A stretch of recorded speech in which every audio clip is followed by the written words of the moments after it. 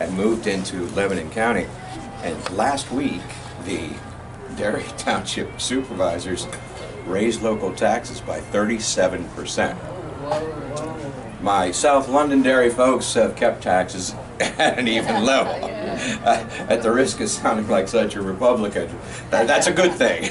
So thank you very much, and thank you for the commissioner's work and all of the good stuff that goes on in Lebanon County. I'm pleasantly surprised by all of the opportunities and all of the good things in this county. So it's an easy transition from my original home in western Pennsylvania to Indiantown Gap, to being a part of state government, to a kind of a very pleasant, quiet life that I expect to have for the next 150 years or so. So anyway, just real quickly, a couple of thoughts I was driving out here today. I just want to tell the story in Ronald Reagan's first term in office. I don't know, you're all too young to remember this, of course, but our embassy in Beirut, Lebanon, was attacked, and 212 Marines, America's finest, were just murdered in a bombing attack on the embassy. Because it happens, because embassies in this dangerous world are dangerous places and things like that. President Reagan picked up the phone to Speaker of the House, Tip O'Neill, and he said, look, I guess you guys are going to have a field day with this. There are going to be investigations, and you're going to have to put up a lot of political nonsense. Tip O'Neill said, Mr. President, you didn't kill those boys. We're going to have one hearing and put this to bed. And that's what they did. Another story, real quickly. In 2008, in the election between Barack Obama and John McCain, I was watching TV in a town hall setting, and there were a lot of folks who were asking a lot of questions and things like that, and McCain was handling it pretty well. A woman jumps up and says, there's no way that we can vote for that Barack Obama. I don't even know if he's an American. You know, he's a Muslim, and he wasn't even born here, and things like that. To which McCain said, ma'am, stop. We don't agree on much, but he's a good family man, and he's a Christian. Those two stories tell what leadership should be about. That's how politics works in this country. That's the give and take and the collegiality that has been the hallmark of elections ever since I've been involved in politics. The recent election, whether you're a Republican or a Democrat, should leave a very bad taste in your mouth. Adlai Stevenson once said that the toughest thing about running for president was winning the office without proving that you are unworthy of it. Because it's true. Words matter. Elections matter. Your behavior matters. And we were treated to such a relentlessly bad campaign of personal attack and innuendo. I want people to know, particularly young people, that that's not the way it works. That's not the way it's supposed to happen. You win or lose in politics, and it can be a very rough business. But you don't cross the line into inflammatory statements, absolute falsehoods. Fear and hatred are not legitimate campaign tactics. It ought to be about aspiration. It ought to be about showing folks what direction you can take the country, about good ideas and things like that. That's how you move forward. So we're in a situation where there was a huge outpouring of discontent because one of the candidates used it as a weapon, figured out that you can get to people viscerally, and rather than appeal intellectually, you appeal on the gut level. Everybody's known that for a long time, but this is the first campaign that ever really perfected the art of utilizing negatives in such a way that it turned out a huge outpouring of angry voters on election day. I would prefer to motivate people by hope rather than by fear. But fear is a potent weapon, and that's where we are today. And the result is that we're all kind of on pins and needles, wondering what's going to happen next. And it's a very dangerous world. Yesterday was, you know, the same time that Donald Trump was being elected by the Electoral College. The ambassador from Russia was killed in Turkey. I understand that when that happens, that is that close to war. Because what would we do if one of our ambassadors was killed overseas? There would be recriminations, and there's going to be something very bad that happens as a result of that. While that is going on, the reason for the killing was that there's genocide going on in Syria. And that's a powder keg that's about to explode as well. There are comments that have been made already by the president-elect regarding China that are incendiary and dangerous. And there are some intimations that Russia itself is looking to mobilize in Europe again because of some of the statements with regard to NATO.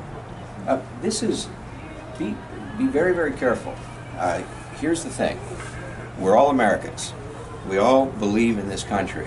And it is our duty to give the president the benefit of the doubt and to say we support the president and we hope that he succeeds, because then America succeeds. However, that does not relieve you of your obligation to be thoughtful Americans, to stand up when things are not right, and to not give away basic core principles of justice and fairness and compassion and decency and equality. Those are things that we believe in, and you just can't trample over people's rights in your zeal to make America in your image, whatever that is. America's a pretty great country. We've always been great, you know? So we have to cling to that ability to continue to make it great as good citizens. Stand up and be heard if you feel something's wrong, because this will pass. And I think America is strong enough to withstand even the kind of wholesale negative attack of the campaign that we just got through. Okay, got that out of my system. The reason for the book, in part, was to make that point, that there was a time when cooperation was the order of the day. There's always been spirited competition that goes back to, you know, Jefferson versus Adams.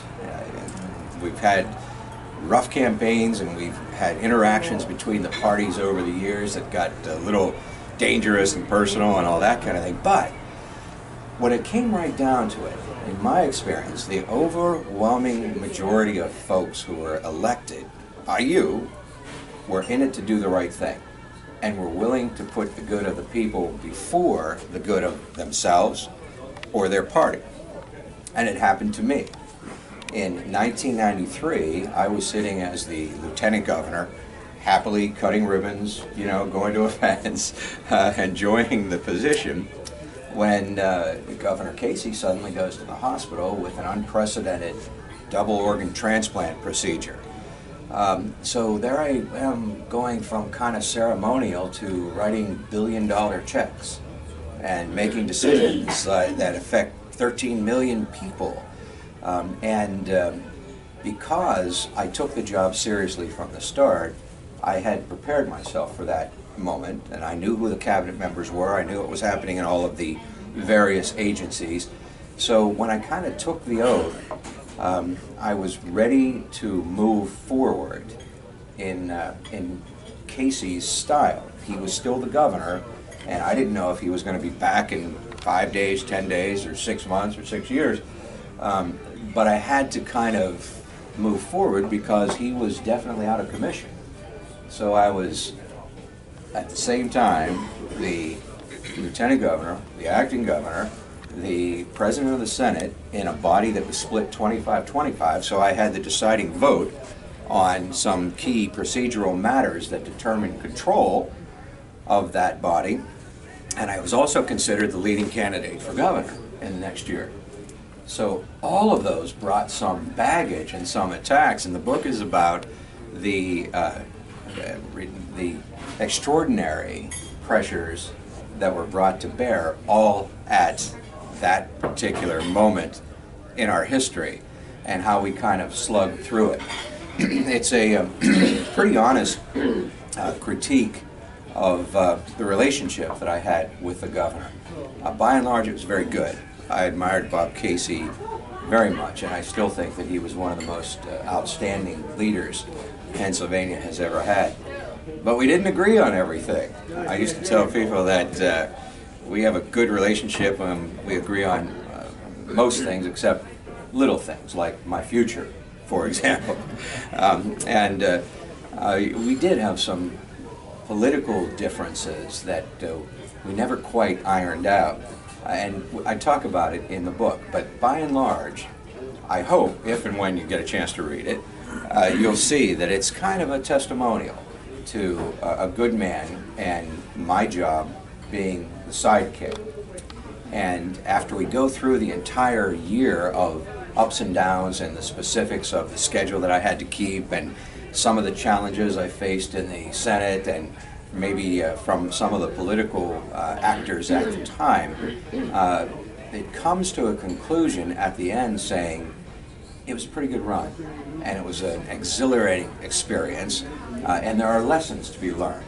And the lessons are, know what you're doing, be prepared, be kind, you know, be careful of being negative to people, because it does come back to haunt you. So in a sense, maybe the book is kind of like an antidote to the negative feelings that people are having about our government and our politics. There's a couple of interesting stories in there. For example, in 1991, we had just won re-election, and the Governor Casey, had invested $5 million in television ads saying, "We're the rising star and we haven't raised your taxes and things are going well." Only to discover that in the last quarter of 1990, the bottom fell out. Much like we had in 2008, we were $1 billion in the hole, and we had nowhere of getting that money. We didn't have gaming revenues, we didn't have Marcellus Shale revenues. We needed to get $1 billion. So I was the emissary, went over to my Republican friends in the Senate and said, "Folks, we're 6 votes short here. We've already beaten the Democrats up. They're going to make a very difficult vote and vote for a massive tax increase. I need 6 votes from you guys." And the conversation was pretty blunt. And it was, you know, we're going to use this and pound you on this. You know the position of the Republicans are against taxes. So we're going to go out there and use this like a weapon against you and all of the Democratic candidates. I said, "Yeah, I get it, but can I have 6 votes?" "Well, you know that we need some things. So if we give you the votes for this $1 billion, we want another $1.5 billion in projects that we've been trying to get for our side of it."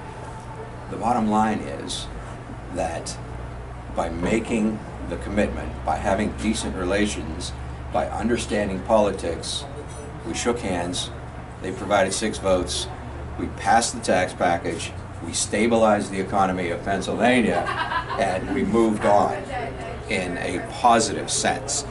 So it can be done on even something as thorny as massive tax increases. Nobody likes taxes, but guess what? Every now and then it has to be done. So those kind of things recur in the book, and it is about working productively in a noble profession of politics, because I still think it is. I think make sure you teach your children that if they want to get into public service, they should. They should go in for the right reasons.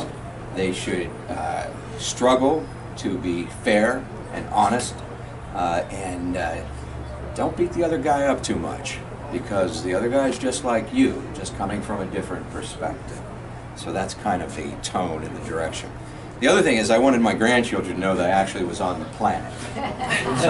So this is my way of saying, hey, I actually worked for a living at one point, and it really does contain a lot of interesting anecdotes about schedules and people I met and things. I'll share just one more and then shut up and answer whatever questions you may have.